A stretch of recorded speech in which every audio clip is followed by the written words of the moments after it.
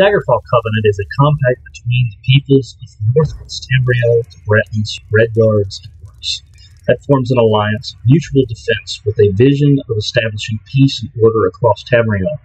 Indeed, the kings of the Covenant take the Romans as their model, claiming to be the spiritual heirs of the Second Empire. The Daggerfall Covenant was born in the Second Era 542, when the kings of High Rock allied to repulse an invasion by a horde of Reachmen under the command of Korak, the Black Drake.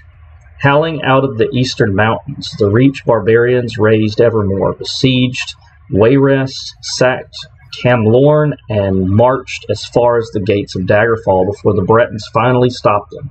In the wake of Korak's defeat, the kings of Daggerfall, Wayrest, Camlorn, Evermore, and Shornhelm swore the so-called First Daggerfall Covenant, a solemn oath to defend each other's kingdoms and stand as one against all foreign foes. High Rock prospered as the Bretons rebuilt, especially after the Second Era 561, when miners near Wayrest made the biggest Orichalcum strike in recorded history. Emeric, Earl of the domain of Cumberland, the site of the mines, proposed to use the resulting wealth to enhance Wayrest's fleet and improve trade throughout High Rock.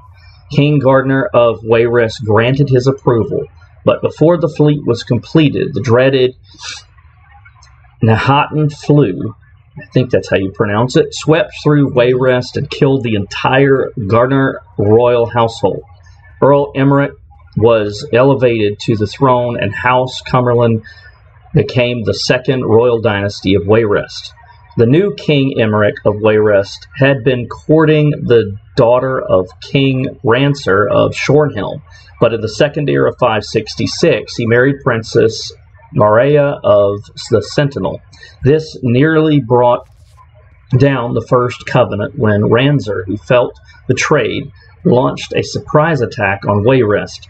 The kings of Camlorn, Evermore, and Daggerfall all sided with Wayrest, and Emeric's superior diplomacy brought the armies of Sentinel into the fray to protect Emeric's queen. Furthermore, Emeric reached out to a great clan of orcs in Hrothgar and offered them Orsinium in return for aid. Shornhelm was defeated, and the Covenant was reborn, not as a mere Breton defense pact, but as a new multinational alliance. The conclave that negotiated the alliance lasted for months, with argument and debate at every turn. The final result was the King of Emeric's vision made manifest in dozens of compromises and carefully negotiated provisions. Freedom of trade was guaranteed throughout the region, and over the objections of the nobles of Rivenspire and the crown Redguards of Alakir, the orcs are accepted as full members of the alliance. Eventually, all the city-states of Northwest Tamriel swore fealty to the Covenant's royal council, presided over by High King Emeric. As the architect of the alliance, he claimed supreme leadership. So this is the modern Daggerfall Covenant, an alliance of the Redguards of Northern Hammerfell under King Faharajad, the orcs of the mountains northeast under King Kurog of the Orsinium, with the Breton King Emeric of High Rock presiding from his palace in Wayrest. At its best, it is a noble alliance of honorable and chivalrous peoples representing all the best aspects of the First and Second Empires. And from this solid foundation, perhaps a third, even mightier empire shall arise, providing all the peoples of Tamriel the benefits of the mutual respect, vigorous trade, and reverence for the divines.